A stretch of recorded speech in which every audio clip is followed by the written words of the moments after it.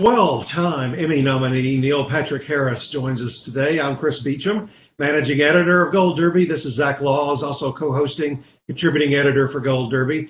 Neil, I wanted to ask you to open up with 12 Emmy nominations in just over a decade. You've won 5, so you're basically almost 50-50 because we don't know what the 12th one's going to be yet. Take us back over that time, maybe to your first one especially, and give us what that meant to you to get that first one. If I'm not mistaken, the first nomination was that for the first Tony Awards that I hosted? I was looking, I think you had 3 in a row before Tony's for How I Met Your Mother. Oh, for How I Met Your Mother. And then the Tonys and Glee kicked in. And you're absolutely right. Yeah, How I Met Your Mother was such a fantastic beast because we, for a long period of time, didn't get much recognition. We're on the Bubble was a show that was not super well received, and it was only in year 4, I think, once syndication was probable, that people started to watch it in earnest. And then I guess since it was on sometimes during the days, it sort of took off and got its own momentum. So getting like recognition in the awards sector was super fun, a bit surprising. And, you know, the drawback is it was all the same years as Entourage, which was an award show darling. So no, it's fun. I mean, I'm very appreciative when shows and work that I've done and have been on are acknowledged. But having been on both sides of that award show gauntlet, meaning I've been in the producerial position and the host position, there's a certain level of zeitgeist arbitrariness that is part of it. So I think, especially given the years that we are in now, there are so many good, amazing work being done by so many people on so many levels that to, you know, single a few out is awesome. But it really is a different world now, right? Well, speaking of peak TV, a series of unfortunate events, this was the last season of that show. Mm-hmm. Obviously, you've been through this before, saying goodbye to shows like How I Met Your Mother, for instance. But what was special about this one? Talk a little bit about wrapping this series up with this 3rd season. So, series of unfortunate events to me was something that was pitched to me by Barry Sonnenfeld and by Team Netflix as a larger piece of art. The idea was always just 3 seasons because the 3 seasons covered the 13 books that Daniel Handler wrote of the Lemony Snickets and the series as a book. And we were trying to be very loyal, with embellishment, but very loyal to the source material. So when it was pitched to me, do you want to go to Vancouver and wear 2.5 hours of prosthetics every day and do some heavy lifting acting of a really grand scale? It was always pitched to me as something that was finite. And so I loved that because it felt like we were doing a thing instead of trying to do something and just fingers crossed we get to do it again and again and again. It gave us a sense of purpose. And so wrapping it up was good. There was no sort of bittersweetness to it. I was so pleased, almost like I have never felt before. I was so pleased with the level of work that everyone put into this Netflix show that, you know, kids are able to like and watch and appreciate on an artistic scale that that had never been done before. And so when I said goodbye to it, I was A, tired, but B, just so happy with how the work turned out. One of the things I love about your character, Count Olaf, is that, you know, he's kind of the sort of character that somebody like Peter Sellers or Alec Guinness would have played in one of their movies, because, you know, he has all these different personas and costume changes and things that he does. Was that part of the appeal? I mean, can you talk a bit about, in a sense, not just playing a character, but being able to play a character playing multiple characters? Yeah, it was relatively meta. I had not read the books before any of this happened, so when it all was coming to me as an opportunity, it was cool. But I quickly read the first book, and there was no real disguise in the first book. And then I read the script that was in line with the first book, and I just loved the tone. And I had never done that kind of performance before. I'm speaking much more like technically.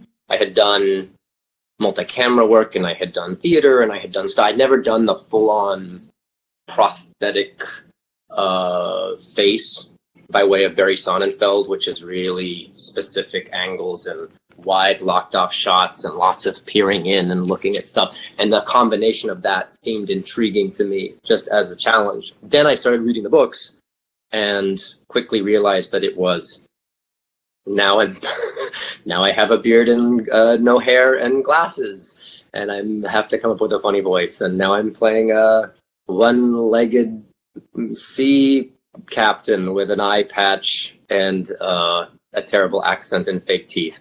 And that was yes, it turned into very Peter Sellers very, very quickly, and meta in a fun way.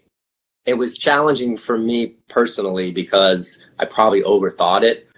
But again, with this kind of material, I wanted it to be as complex as possible, given that it was based on books that are complex in nature, but are more Grimm's fairy tale than anything, right? Dark stories that don't end well, but playing a broad Wile E. Coyote kind of guy who was a terrible actor, who was playing roles that were believable by adults but not by the kids, and funny enough that you kind of laughed at them but not so ridiculous that anyone would see through them, was for me a challenge in insecure ways, as you can imagine. One of our editors, Marcus, had a good suggestion for me to ask you this morning. Yeah. Which is, we want to challenge you to come to the Creative Arts Emmys as Count Olaf. Oh my gosh. You would be the head of the red carpet. Could you imagine? It would be so fun to do a carpet. Or since you play different characters, really, different looks, just keep circling the red carpet and changing looks. Do it 3 or 4 times. It'd be like a big trick for you. The carpet is such a interesting vibe because you have to always be kind of smiling and presentational because you're never sure who's watching and what's happening. It would be really fun to do a carpet where I was fully some other character, because I could really go whole hog in the physical comedy. That would be fun. That would be fun. I'd rather be photographed looking very rakish and charming, though. You got the Clark Gable look going on today. I'm making a movie in Montreal, feature film called Spinning Gold, and I'm playing a guy named Bill O'Coin, who was the manager for the rock band Kiss, and I've been doing that for a few months. So yes, I have a summer stash. I wanted to ask you. You might be the best person in the world to ask this question. You're the only person to ever host all 4 major award shows. You've got the EGOT of hosting. What do you think about this current trend this year of no hosts? Yeah, I think there's something to be said for no hosts. You certainly allow more time to spend on other things, right? On honoring the material. I think award shows are a tricky dynamic, and it's a hard one to produce. And the Emmys are especially hard because the level of television has expanded so much that there's so much good content, and it's so varied. And you have so much talent, and you have streaming, and you have network, and you have cable. There's just so many options that it's kind of hard to rein everyone into a singular show. So it's almost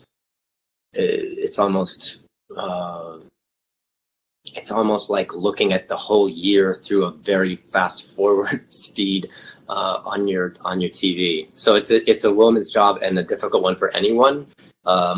And you just try to, at least when I was doing it, you try to make choices that are honoring the season's material. So if it was a season of hit comedies, then you can be funnier in the show and more irreverent. If it's more drama and Breaking Bad and Games of Thrones and things, then you probably would want to be more serious and honored in that way. Now there's so much. I don't even know where they're going to go with it, but it's cool. It's cool, I think, to see behind the curtain a little bit and to appreciate how these things are made. So I'm most excited as an audience member watching award shows when I get to see sort of the inner workings of things more than just dresses and speeches. Another question I had on a different topic. In the last year, we lost Stephen Bochco, who helped introduce you to the world, really. So I wonder what your maybe a favorite recollection of his for you, and also what did he do between Hill Street Blues and L.A. Law and Doogie Howser and NYPD Blue and all those great television shows? What was he doing that caught on and became, made him so iconic? Wow. Well, that's such a twofold question and so interesting, and I would want to word myself so particularly because I have nothing but wonderful things to say about him and memories of him. He championed me. He actively changed my life. I think he revolutionized television, brought the single camera ensemble show of Hill Street Blues to a level of quality and accessibility and character development in a way that hadn't been done before. Obviously, it received a lot of accolades for just that. L.A. Law was a massive success. It was also, it sort of changed television as well. My parents were both attorneys, so we were avid fans. They were avid fans of that show. And so when I had started working from small town Ruidoso, New Mexico, here and there on certain weird things, I got to do a movie with Whoopi Goldberg, which was really random, called Clara's Heart, and I was doing a couple little random things. It wasn't my life's calling. The question was, would you ever want to do TV? And we said no as a family because it would uproot us to California. And my parents jokingly said, unless it was written by, like the guy that did L.A. Law or something. And so, cut to, I don't know how many years after they said that, but sure enough, a script comes along that's just like, it was just perfectly designed for an opportunity to again change the game. It was a half-hour single camera show, very much a dramedy that wasn't done at those times. It was coupled with The Wonder Years, which itself was kind of a revolutionary show. And it allowed me to spend 4 years of my life learning skills from people whose craft mattered a lot, and whose, the visual aesthetic was important. The dialogue was not to be played with. The responsibility at 16 years old, looking younger, was a lot. But I've always kind of been turned on by a voracious challenge. And so to get to be an actor as a child is a very jarring experience. Oftentimes you're on a sitcom where there's crowds of people who are being caffeinated and are supposed to laugh at everything you say, and there's producers and other people who just yes everything that you ask for. I didn't have that experience. My experience with that was a lot of work. I had to learn medical jargon, I had to learn medical procedures, I had 3 hours of school a day, and I had a heavy day of work, and that I learned how shots worked, how steady cams worked. I learned how to be efficient, effective, how not to wander, how to be focused. And I can attribute all of that to Stephen Bochco and his belief in me, someone who had not done much before that. You certainly see his influence on television today, certainly from a quality standpoint. One of the things that I love about watching A Series of Unfortunate Events is the attention to detail in the sets and in the costumes. So I wonder, as an actor, how does that help put you into the world and help put you into the character? These incredible sets and costumes for this show. it was so fantastical in every way, right? And I just assumed that if you were going to do something like this with this kind of scope and scale, that most of it would be done as an after effect digitally. And then along comes Barry Sonnenfeld, who directs while sitting on a horse. What's that thing called? A saddle? Yeah, he sits on a saddle with a cowboy hat, and he pontificates, and he has such a great eye, and he wanted everything to be very real. So we filmed it in Vancouver, where every single thing, with maybe 3 or 4 single shot exceptions, were in sound stages, and the sound stages were giant sound stages, and everything. Bo Walsh's production design was outrageous on any feature film level. And every book was 2 episodes, and they built the entirety of these sets, an entire sea town, an entire hotel wing, an entire labyrinth hedge maze, and all of these things weren't done digitally. So it made it a very fun sandbox to play in, but it was just a fantastic gift, right? Because I had prosthetic makeup on, everyone was in costumes.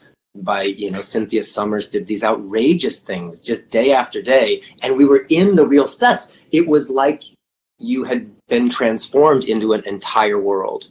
And one of my favorite things to do was welcome people who were visiting onto the sets, because you'd pull up into just this regular old area, and you'd walk through these doors, and you were in, it was old time movie magic. You were in a forest, you were in these crazy places, and you could walk through them. A submarine, like the entire 2 submarines were on sound stages. It wasn't a single wall. They built it 4 wall. I still don't know how they got permission to do it. And I don't know where all of those things went. They should open up some sort of museum.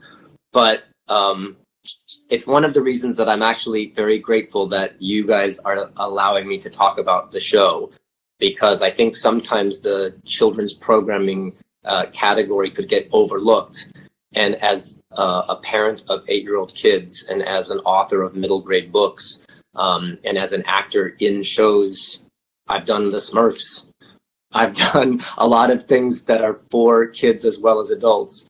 And I think that Series of Unfortunate Events is as complete and respectful of kids, and yet so cinematic in a way that Netflix has rarely done before ever, that I hope the recognition is there for all of the creative hard work that everyone put into it.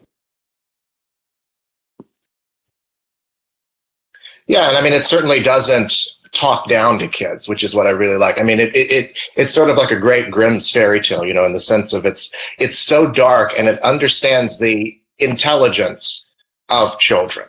In fact, more so, it assumes that children are more intelligent than adults in many ways, right? One of the main conceits of the show, from Daniel's books all the way through Barry's ideas with the Netflix version, was that kids are actually paying attention, and adults are so mired in their own complicated isms of busyness and of work and of stresses that they can't even see something as overt as, say, Count Olaf in a ridiculous costume, that they just can't be bothered, and that kids are actually smart enough to be paying attention and can recognize things as they are.